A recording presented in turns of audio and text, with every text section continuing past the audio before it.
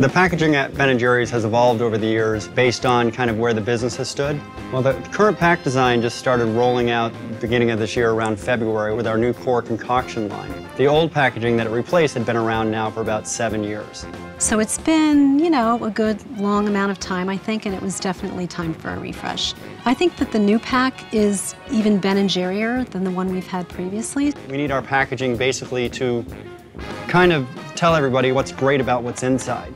The other thing that we were able to do is really make ice cream the hero.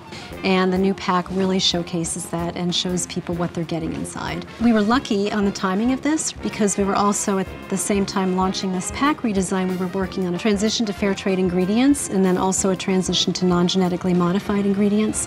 So we were able to do all of that at the same time, and we were able to tell the story about that on the back of the pack. It shows our product.